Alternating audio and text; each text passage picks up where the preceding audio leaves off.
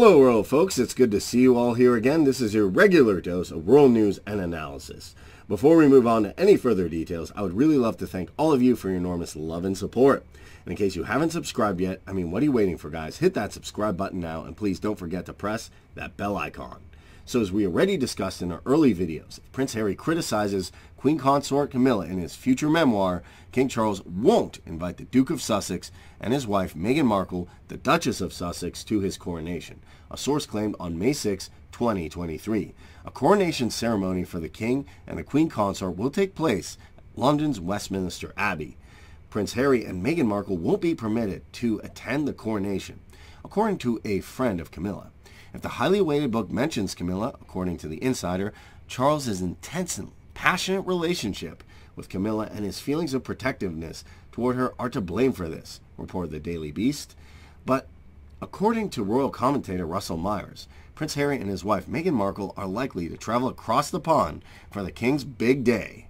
Appearing on the Daily Mirror's newly rebranded podcast, Pod Save the King, Mr. Myers discussed the plans for Charles's coronation with host Zoe Forsey.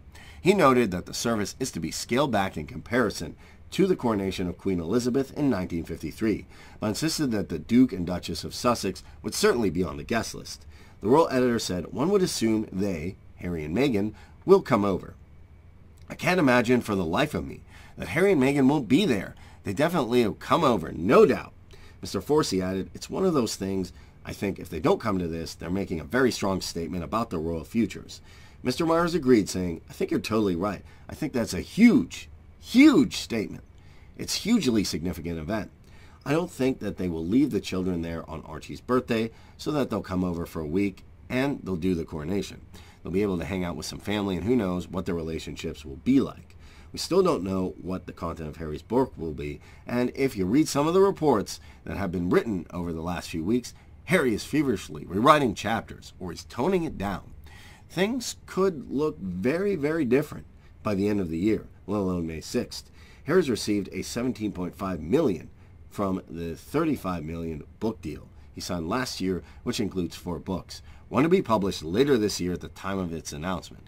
The Duke of Sussex said the memoir will be written not as Prince, but as the man he has become. Since the news, Harry has been writing a book that came to light, and many have speculated that the Prince will reveal details about the royal rift with Charles, Prince William, and Queen Consort Camilla, pointed out as potential targets of an attack. So what do you think about this news, guys? Do you want to see the Sussexes on King Charles's big day? What do you think will happen? Write it down in the comment section below and let me know what you think. Until then, I guess we'll just have to wait and see if things turn out to be something after all. Also, if you never want to miss any of my sizzling royal updates like this, subscribe and press that bell icon. It's as simple as that. So until next time, hasta la vista.